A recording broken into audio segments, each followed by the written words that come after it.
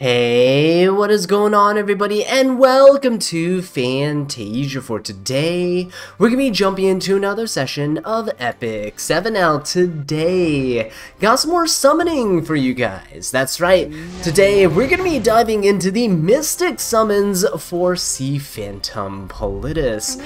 And luckily for us, actually, on Raid Up, we got Assassin Cartucho, which is okay. I definitely don't want to get, spooked out by him, right? Like, you know, you see the purple and it's Assassin Cartucho, that'd be really sad. But we do have Assyria here, which is fantastic because it's imprints for Briar Witch, which is never bad, and we have Elbrus Ritual Sword as well. So if we don't get Sea Phantom Politis really quickly, hopefully we rack up a few copies of those, because I wasn't able to buy it from the powder shop previously.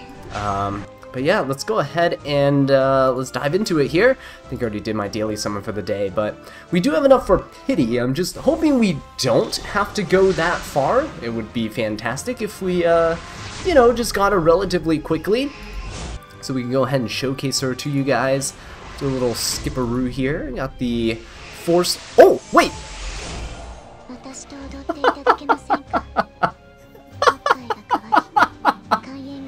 What?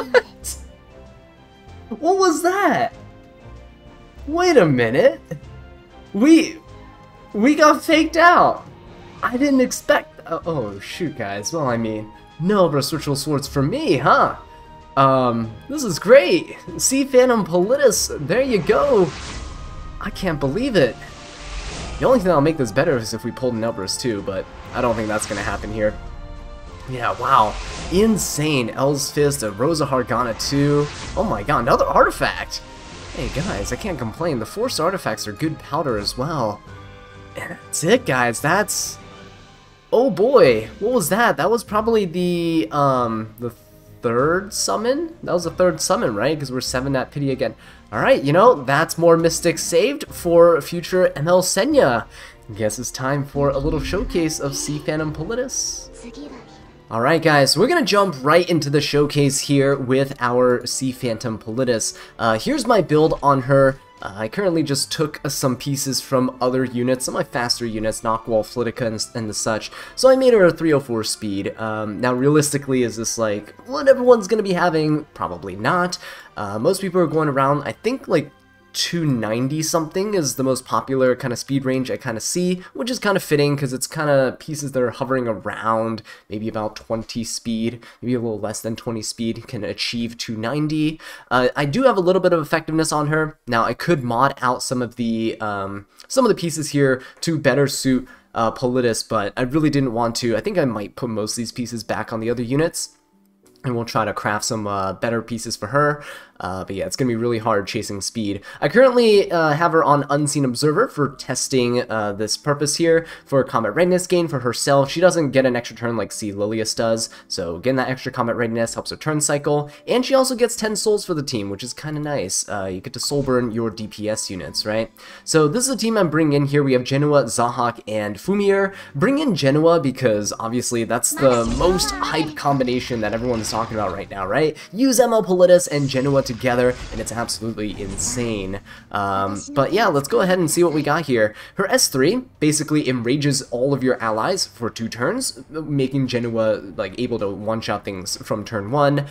You also dispel 2 buffs from all enemies. You also decrease speed for 2 turns, and you decrease combat readiness by 20%. And of course, get to just soul burn and, you know, get some of that sweet ignore resistance, right? So we're gonna go ahead and do it. This is why you don't need a ton of effectiveness on her, because you can just get away with stuff like this. I am gonna go ahead and boost up the Genoa, so he has the attack buff to start off with. And Karina's pretty far back. Now, I am gonna just go for the... I think we go for the Aiden here. I don't really care if Karina cuts, honestly. So we'll just go for the Aiden. Gonna try to finish her off here, and Karina will try to cut. She has a speed down, so look, even though she gained 50% combat readiness, look at that. She is nowhere close to being where we are. Fumir doesn't have 3 of her stacks yet, so I think what I'll do is just go for an S1. I'm gonna attack the Euphine, and look at this. Look at that. She's gonna counter, and she got hit, and she gained measly amounts of fighting spirit. I honestly didn't need to attack the Euphine there, but I really wanted to showcase what what the debuffs are capable of, right? Or Politis is passive, not necessarily the debuffs. It is pretty insane. So for this, I think we're just going to go for the S1 Soul Burn. I think we'll get a greater attack buff here. Let's go for the Abyssal Euphine, why not? Alright, she is going to counter once more. Okay, I don't think she procced my Immortality, which is kind of nice. We do get Enraged here again, so that's pretty cool, I guess. He does get to cleanse his attack down, which is nice, so that we can just absolutely obliterate her. And then now, here's the thing. Politis actually, when she's enraged, she gets a dual attack from the ally with the highest attack. The passive I was talking about earlier was this, by the way.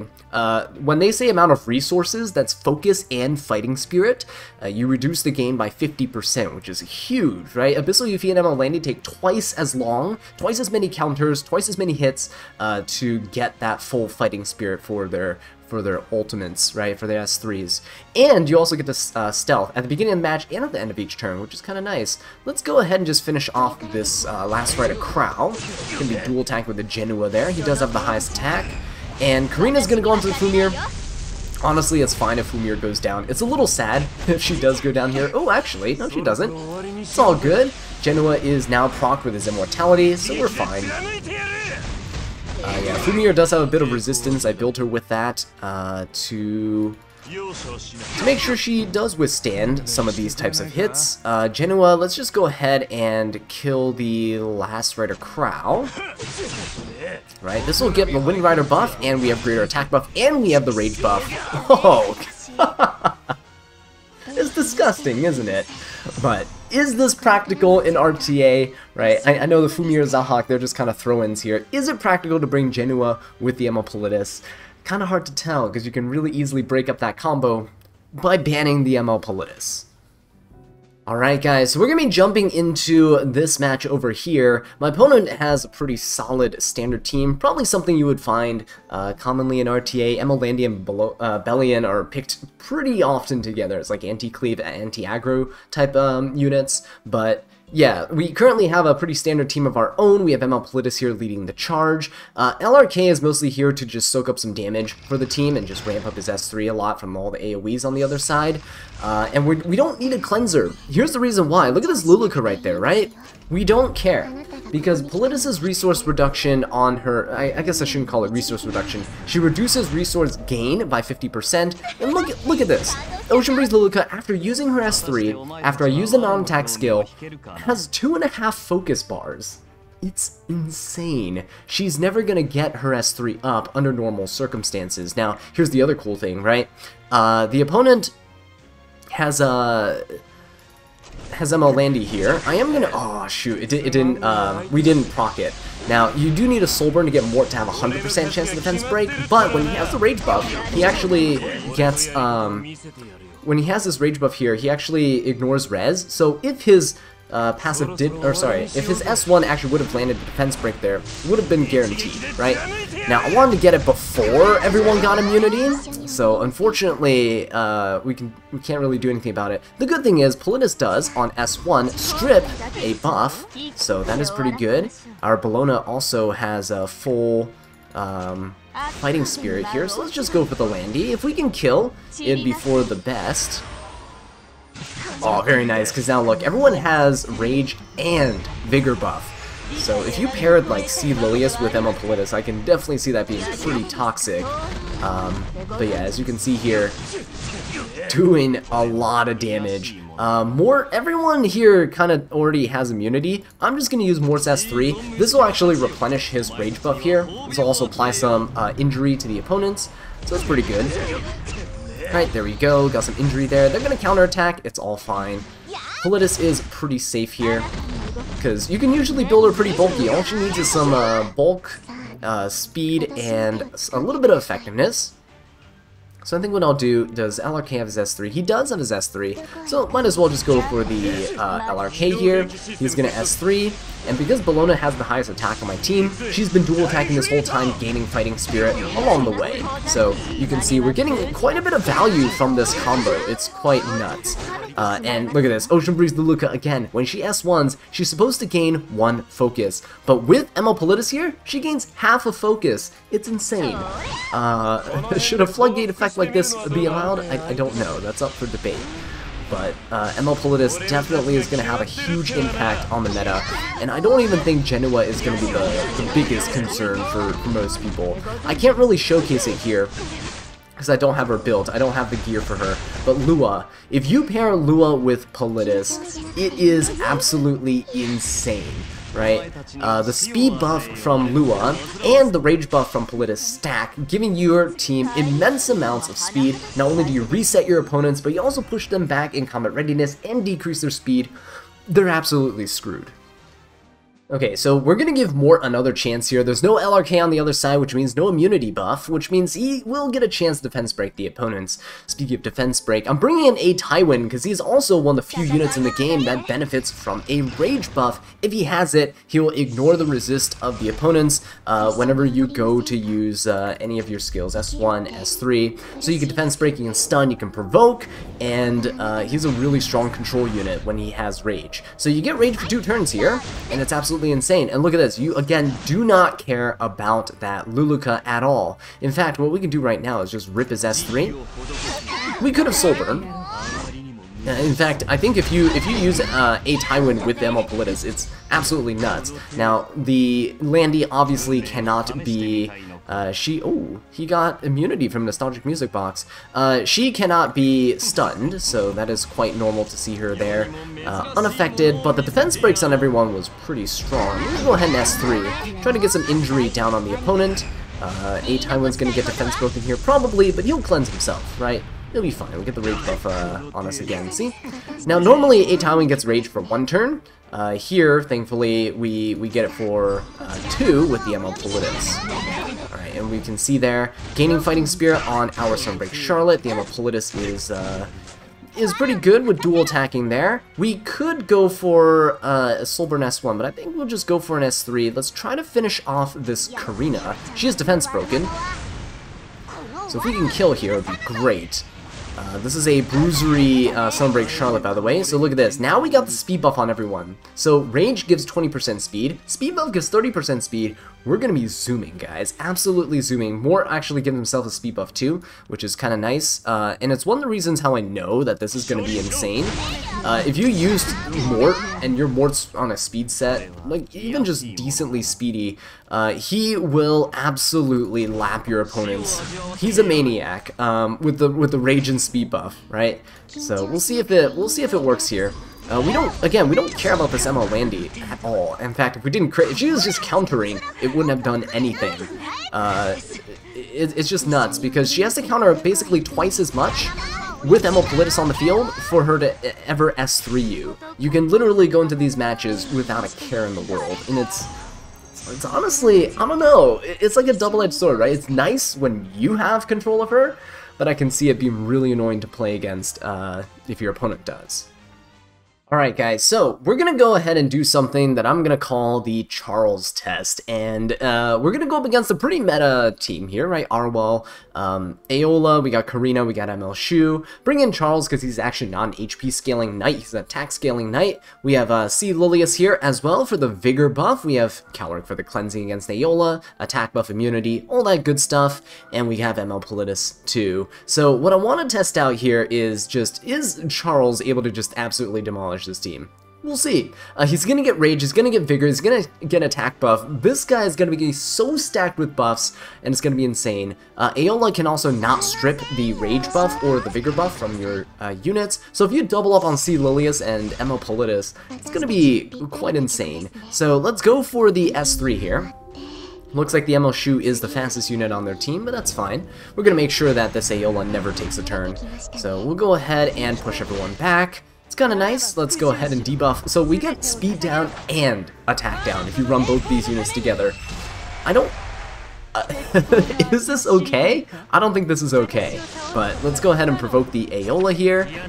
For the Calric, what do I want to do? think I'll go for, let's just go for an S1 here. Let's just kind of push up the Charles. See, Lilia's going to take the brunt of the hits from the Shu. It's fine. Arwol's going to go for the hand guy. It's also fine. We didn't pop our S3 just so Counter can cleanse. Right? And let's just go for Aeola. So look at this. We're going to S1.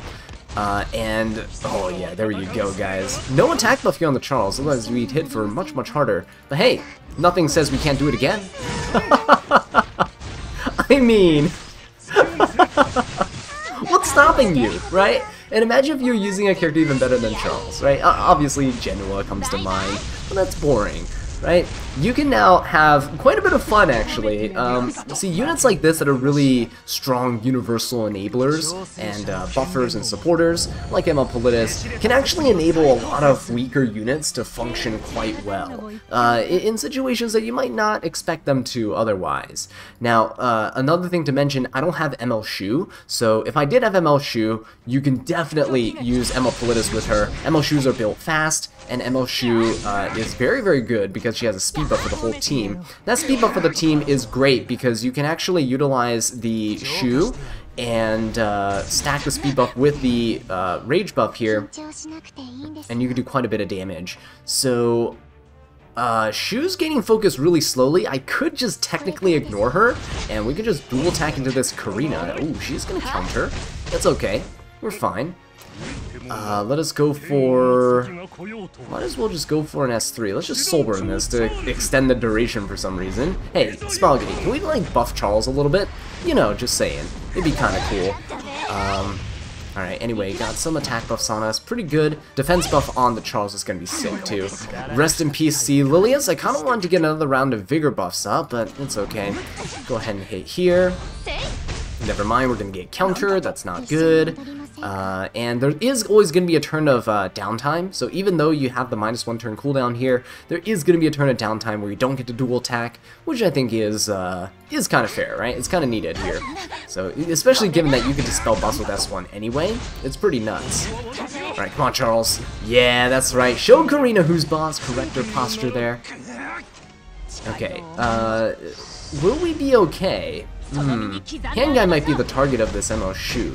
It's gonna hurt because we are... Oh, actually, never mind. We're not defense broken anymore. But we do get dual attack, because that's always fun. Okay, so let's go ahead and just Soul Burn this. There's no reason not to, because, again, Charles doesn't really benefit too much from the Soul Burn there. So let's get the Rage buff going. There we go, and with Charles, let's try to kill the Karina here. S1, can we S2? Nope, we're gonna get countered. Alright, no S2. Okay, that kind of hurts. Let's do it again. Look at how fast Politis just lapped there. It's insane. Right? Oh, there you go. That's right. That's the prop we're looking for. Okay, let us go for an S2 here as well. Get that barrier going for us. Alright, never mind. No barrier. Ooh, Charles? Come on, Charles. Oh, shoot. We do have, again, we still have a rage buff right there, so boom. Boom. And it's pretty good. Now, the other thing is, I haven't been switching my artifact on Politis here. I think if I used other things, I know people are just kind of experimenting. Some people are using, what is it called? Miscom Feel for the defense breaks on S1, so you can strip and defense break people. You can also use things like, what is it, Glow Wings to give a barrier to everyone on your team, so if she's a purely support unit, that's also kind of nice as well. Yeah, there's a lot of cool things that you can do with her, so Unseen Observer seems to be a decent option. It's probably not the best option out there. But yeah, Spatial Temporal Fan as well, Lua's artifact, is also something that people are experimenting with, but unfortunately, I don't have that. Alright, so we're going to go into this match over here with Hua Young instead of Charles. I think we had a good amount of fun with Charles, but I think Hua Young's also something that we can do quite a bit with. I'm going to buy some flags here, and let's hop in. The reason why is because she's going to be the highest attack unit on your team most of the time, which means Politis will dual attack with her, and if you have on your Beerus's Tooth, that's going to proc extra damage, going to be really solid. The other thing is that the Rage buff actually stacks with Vigor buff, which means you can actually get a ton of attack for absolutely free. It's insane. So watch this. We're gonna push everyone back here. Get that speed down. Obviously, the Aeola is going to resist because it's definitely a resist Aeola here, and not a scam. Oh, actually, it might be a resist Aeola. Hang on just a second. Can we push back? Oh, wait a minute. Hang on just a second. Let me push up the Hua-Young here. Okay, never mind. We did not push up the Hua-Young there. Oof, that's gonna hurt. Now, the good thing is, these buffs cannot be dispelled, so we are just fine. Let's go ahead and just kick the Aeola's face in. She seems to be built with a ton of resist, which I wasn't expecting, but it's alright. The Bellion there also makes it so you can't soul burn, so there's no use bringing a unit that could potentially give you souls holding book to ignore res. But yeah, let's look at this. Just look at this. We're gonna go ahead and just kill off this Aeola, right? After we get countered by Bellion. Boom, done. I do want to see Hua-Young's damage though, so let's go ahead and cleanse everything here. I really want to see Hua-Young's damage against this this ML Shu.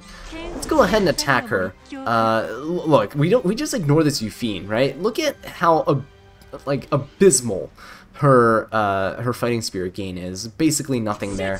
Bellion also seems to be injury, so I do gotta watch out for that. Oh wow, that is insane damage actually. Can we kill without even using an S3 here? Probably, right? Probably. Boom! Wow, we killed without an S3. So attack buff, rage buff, 20% more attack, 30% more attack with vigor, 50% attack here. Look, this Hua-Young is absolutely insane. Let's just go ahead, ignore the Yufine. Let's kill the Bellion. She's been really annoying here. How much damage are we gonna do? Oh, 30k damage, guys. I mean, can you really beat that? And look at this. Yufine's gonna be getting attacked, countering, and we still do not care. In fact, we're just gonna keep hitting her. She seems to be resisting us, which is a little unfortunate. Alright.